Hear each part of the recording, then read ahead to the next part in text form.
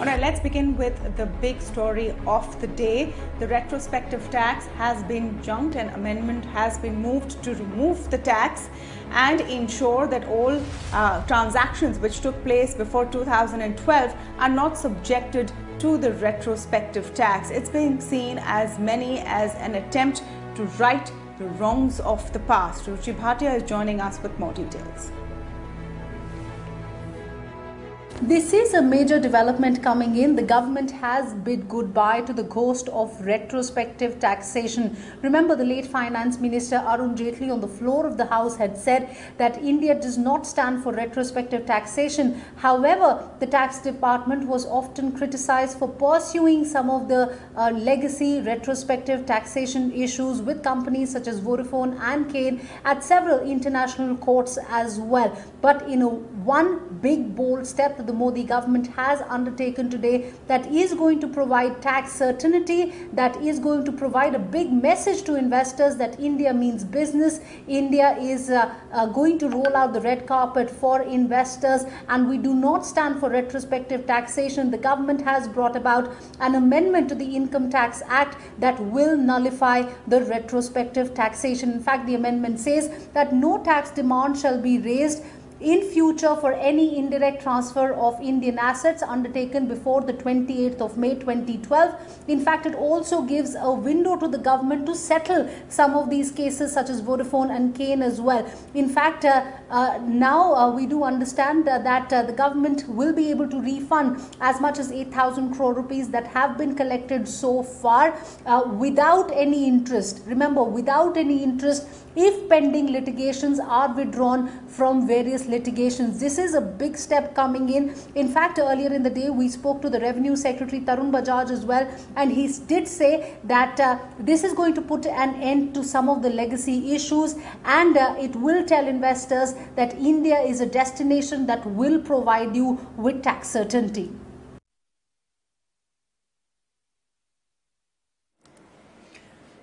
All right, Ruchi Bhatia also spoke with the Revenue Secretary Tarun Bajaj earlier in the day, and after the story broke, what we wanted to understand from Mr. Bajaj is what would be the mechanism of removing the retrospective tax and the effects it has had. So the bill also mentions a proposal where they say they will refund amounts that have been paid under the retrospective tax but without interest. There, however, will be some conditions. Not only would they need to withdraw the cases, there would be an undertaking and certain other conditions that would be laid down in the rules that they would have to comply with before the actual settlement of the amount does take place. So, but basically it would involve all the litigations to be closed and some kind of an undertaking that discloses all matters and only the principal amount will go.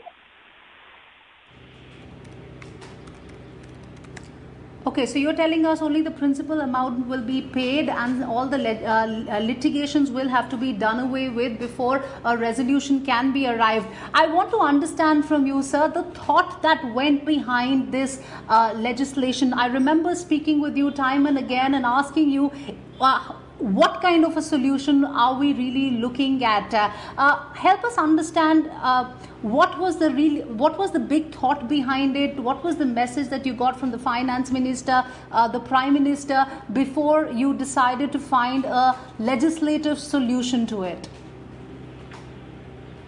The political executive, the Prime Minister, the Finance Minister and the government was clear in its views since the time of 2014 that it was not in favor of any retrospective taxation. And the only reason that we in the government carried through with these cases and arbitration matters in outside jurisdictions was that they were legacy issues. And as was put in 2014 by Mr. Arun Jaitley ji, that the disputes relating to these cases, which are at various stages, were to be allowed to reach their logical conclusion. So that was the thought process, and once there was clarity on that count, I think within a few months, and I think almost the first session after the decision, the government has taken this very bold step. So the day this retrospective tax was brought into being is etched in my memory very clearly. It was a budget day, a big day for all business journalists and any business television channels, and there was no mention of it in Pranab Mukherjee, who was then finance minister. There was no mention of it in his speech. It was a little later when the budget document was made available to journalists and people started going through the fine print that they realized that this retrospective amendment had crept in. And then chaos broke loose. It showed its reaction in the markets. Lawyers were quickly figuring out what this means. So were tax experts. And then, of course, we know what happened next with Vodafone at that time and Cairn being slapped with huge tax penalties. They took it to arbitration, and recently the current government of India has lost those cases. In fact, this also became a huge political issue before the 2014 general elections, the first term of the Modi government, where it was pointed out as this being one of the reasons why foreign investment was not coming into the country the way it should, and the Indian landscape was seen as an unfriendly one. 7 years later, it's taken a full 7 years, but those wrongs have been righted to some extent. Does it have anything to do with the fact that the Indian government has to pay Cairn $1.2 billion because we've lost that arbitration in international courts? Maybe, maybe not. Anyway, let's look ahead and talk about what this means. Dinesh Kanabar, CEO of Dhruva Advisors, on the show with us this evening. Mohit Saraf, founder Saraf and Partners, talking to us. Ketan Dalal, Catalyst Advisors, on the show, as is Vipul Javeri, Managing Partner, Tax, Deloitte. Gentlemen, welcome to all of you, and thank you so much for speaking with us on what is a big day. Mr. Kanabar, let me begin with your comments. Is it too little, too late, or will this truly change things for companies looking to invest in India? I don't know about the comment too little. If at all there could be a debate as to whether this is too late. But the way I would look at it, and the way you summarized it, is that one has to always look forward in life. So here was an amendment which did not yield any revenues other than what was forcibly recovered by sale of shares held by Cairn in Cairn India. Gave India probably a bad name in the international community, and more important, put a question mark. Does India honor the rule of law? Because remember that it went all the way to Supreme Court. The Supreme Court interpreted the law, and then the retrospective amendment was, so to say, brought in as a clarification to say this is what we believe the law always meant. And nobody bought that argument that the law always meant it. So there were two situations here. First is in the context of Hutch, where income was deemed to have arisen by sale of shares of an overseas company with an underlying value in India.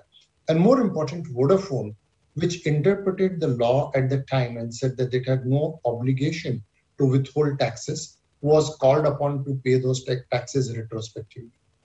Clearly, in case of Cairn Energy, share demand was raised, shares were sold, and monies were recovered. And both Vodafone and Cairn went into arbitration. Vodafone won, it did not have to pay any taxes at that point of time.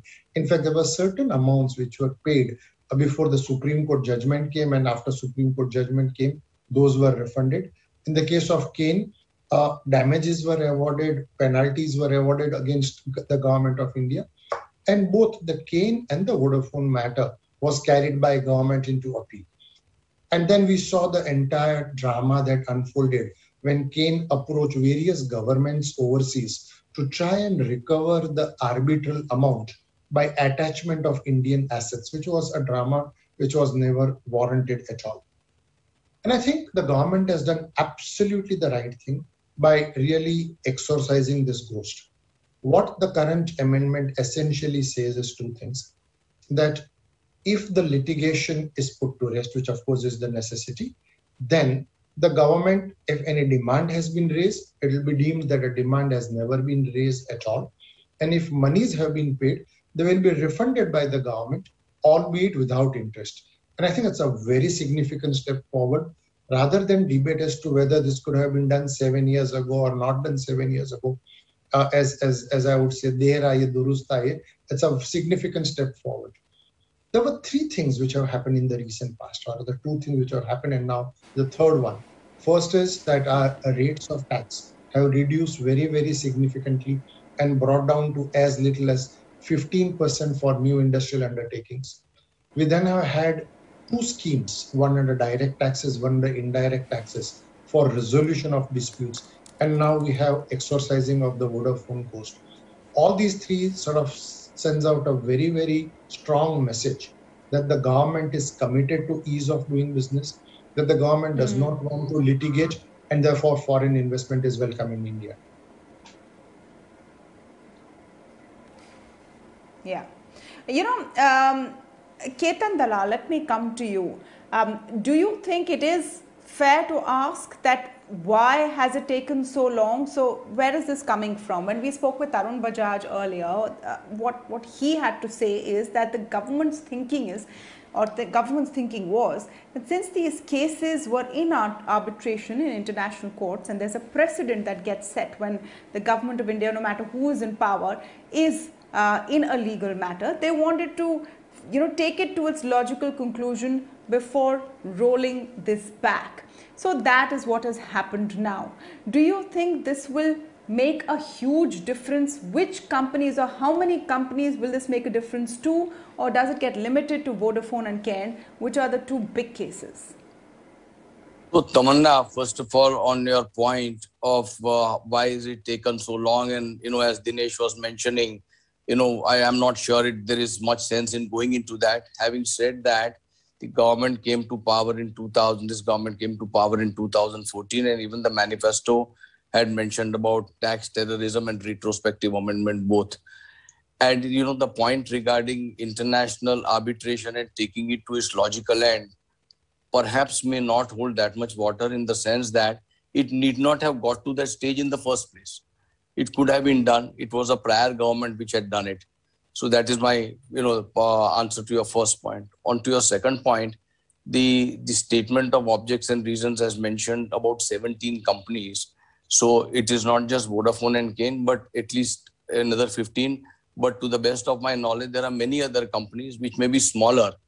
So the number of companies is quite large. The third point which arises is, look at the amount of time and energy that has been spent.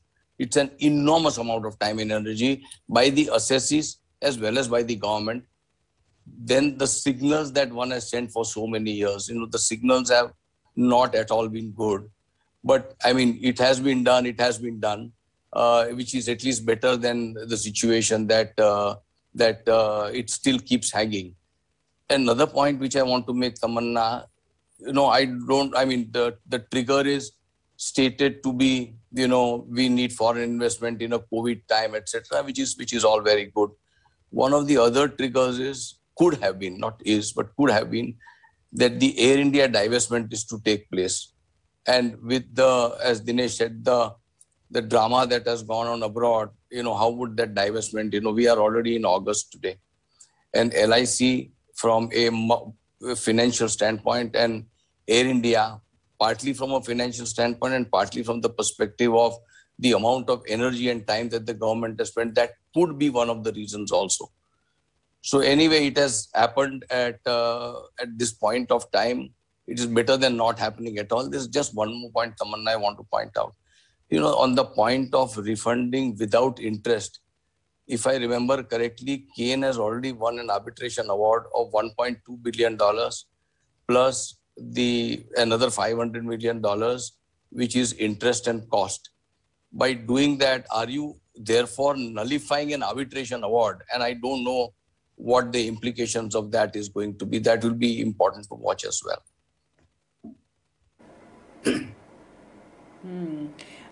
Will Cairn want to give up the wins it has had and get some of that refund, but without interest, is the other question. Mohit, Saraf, we've talked about what the possible triggers could be. How do you see this in the context of what's been happening with Vodafone Idea? Kumar Mangalam Birla writes a letter on the 7th of June. Then he steps down from positions on the board, and the future of the company is in jeopardy. I mean, I'm not sure how much the reversal of the retrospective tax will actually help the company survive, but is it also an attempt to send the right signal to maybe foreign investors who are watching that it's not like we're an unfriendly tax regime or an unfriendly investment destination, even if Vodafone Idea is currently in peril? I tell you, one aspect is the Vodafone, which is basically the telecom operator. I think that is a very different issue, and that is a different. I think that is an industry issue, and there are also the revenue collection issues which has come out of the Supreme Court. That is a separate issue. I think we cannot mix this issue. I think if you look at it, like in my view, this is the. If you look at the timing is that Kane is going after Indian asset at cross places. They have a $500 million damages. Right now at that stage, if you come up with a law and say we are ready to do settlement, return the money, provided you withdraw your litigation. In my view, if you look at it, this has come at a time when almost government's hand is tied behind the back. And therefore, I don't know to what extent will it send a good signal. And the important thing here is that you've lost everything. And I think in my view, and this is a very important part of a judicial reform because government is the biggest litigant. And when you litigate, you have to get analysis done whether you will ever win. The chances of winning on a retrospective tax where there are clear principles that this is unfair and unequitable under the tax treaty, there was no chance that they would have won. They could have only got the time. And now the Kane Energy has a damages against them. So in my view, I don't know to what extent, yes, maybe Kane will settle, but it does not send that good a signal. If this kind of come at least 2 years before, that the Kane Energy was going to French government and try to enforce assets, I think it would have sent much better signal. But again, as what Dinesh said, there I durust hai. Maybe at least it sends some positive signal that at least the government is, because really at the end of the day, you've lost out everywhere. Now, what signal are you getting? You're basically saying when you're totally compromised, then you will take it back. And then also you will not pay the interest. So it's not a very great signal, but I would say that it is better than not doing anything and losing everywhere and causing such a bad image damage to India. And I would really say that the government need to think through very carefully when they are doing international, because really international arbitration under tax treaty is a very important thing. And you have to have a back of the envelope calculation that do you have a good case? If you have a fundamentally a wrong case, Supreme Court in 2012 has said that that you can't do retrospective tax. Then you come up with an amendment and then you get through a clarification and then you lose everywhere. And after almost 8 years, you come up with an amendment. I think the time is bad, and I think the delay will only tarnish image. But but the government one thing is very clear, that they are not going to do retrospective tax changes anytime in future, and that's a positive thing. Read this amendment along with that, and the good part is that they have come up with a legislative solution. If they had come up with an executive solution, it would have again got into a lot of controversy. So that's a positive thing, that at least people will see finality. Yeah, absolutely. Vipul Jhaveri, let's take a look at what kind of signal this sends in terms of the government of India ready to correct wrongs of the past. Why the retrospective tax also had incensed so many people was because it seems like you were arbitrarily changing the rules of the game because the outcome of court cases didn't suit you. Do you think that, ability to admit that something was wrong and change it will go a long way? Yes, certainly. What started off possibly as a misadventure in 2012 has been, set right because they have obviously seen that misadventure has misfired. The amount of possible economic damage that it has done is perhaps unquantifiable. So I think the learning really out of this is, of course, that the government has the will to admit that they have erred. which is the first positive. The second is, I think if the government demonstrates this consistently going forward, that a fiscal legislation is more of a tool to stimulate growth, economic growth, and not a tool to extract tax and just to meet certain tax goals. I think the larger goal any government has is stimulating economic growth, and that really is something which must stay. It is not going to be beneficial to any government to do a wrong and then undo it.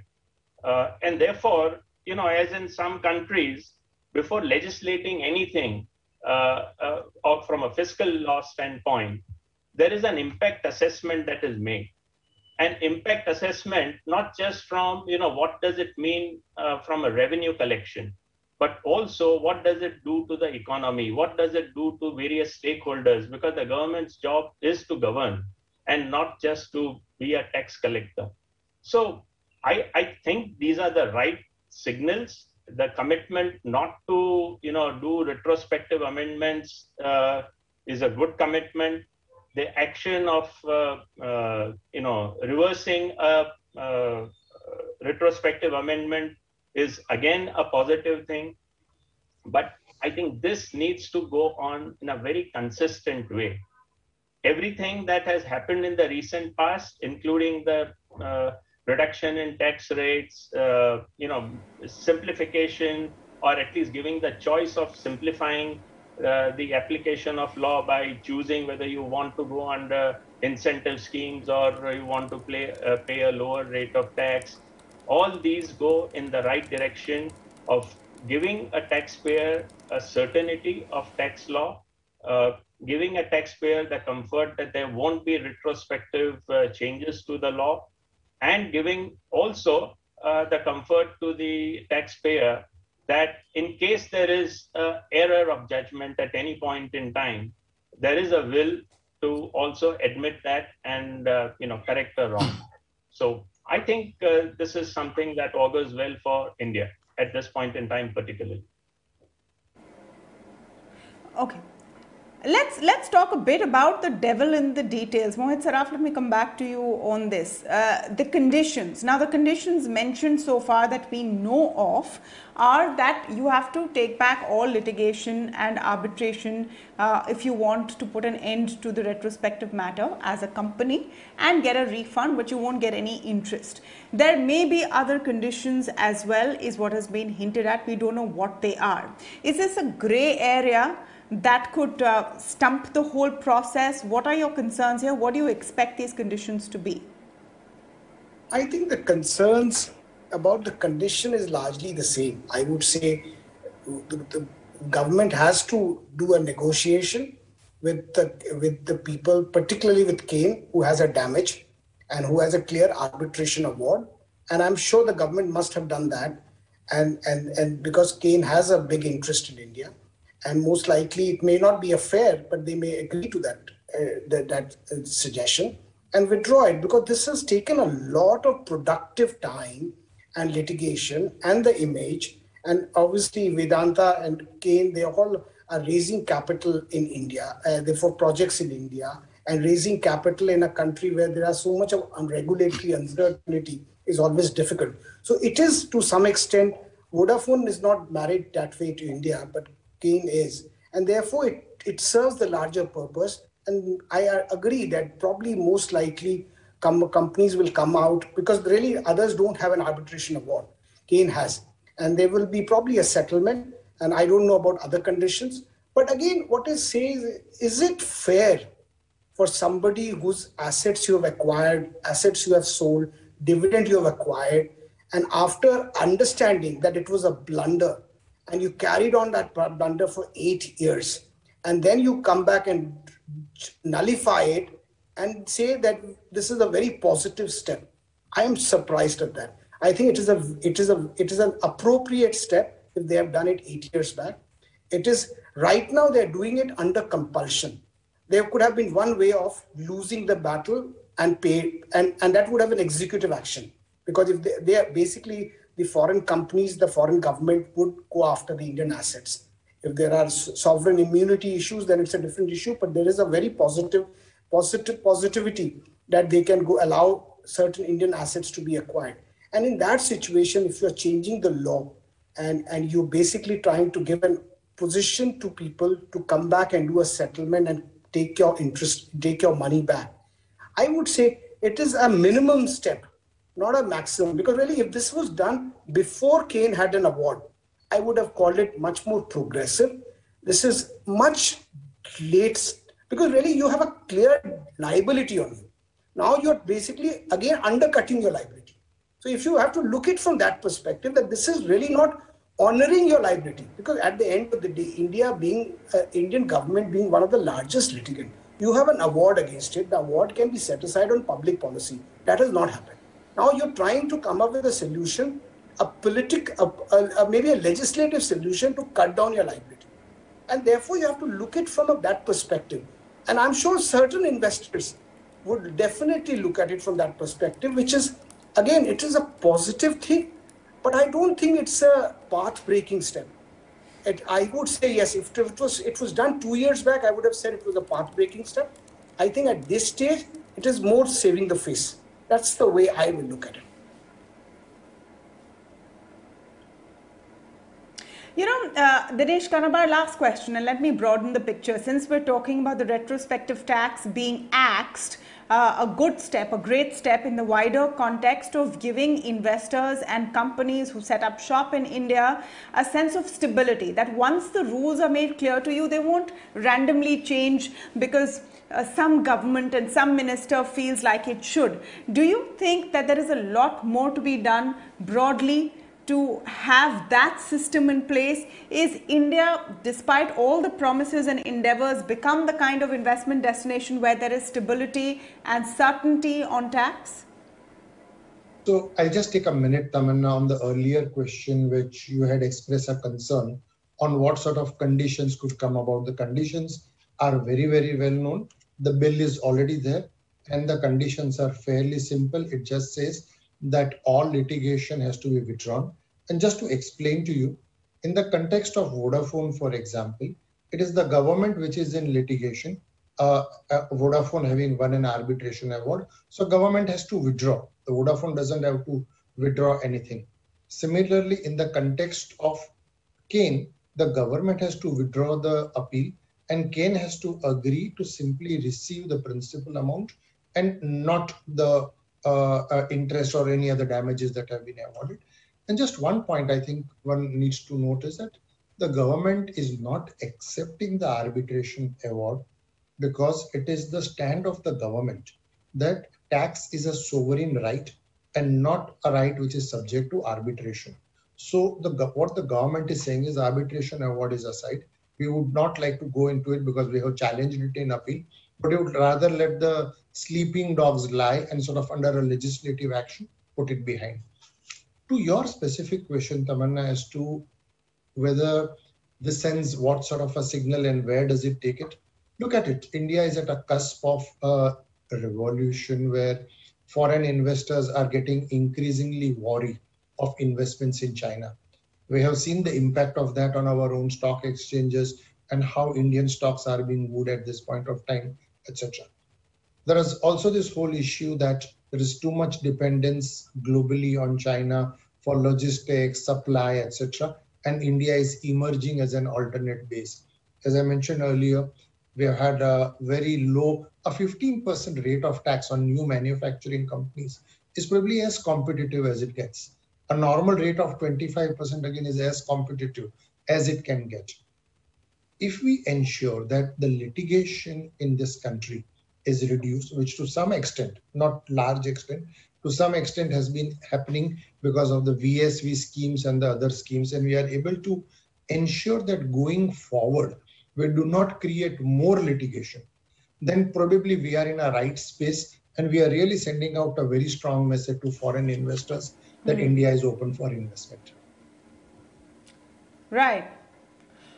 And we have to follow this in spirit, not just in letter. Big move today. It's taken 9 years for the retrospective tax to be finally buried as a bad call made at a certain time, which carried on for 7 years after new government also came into place.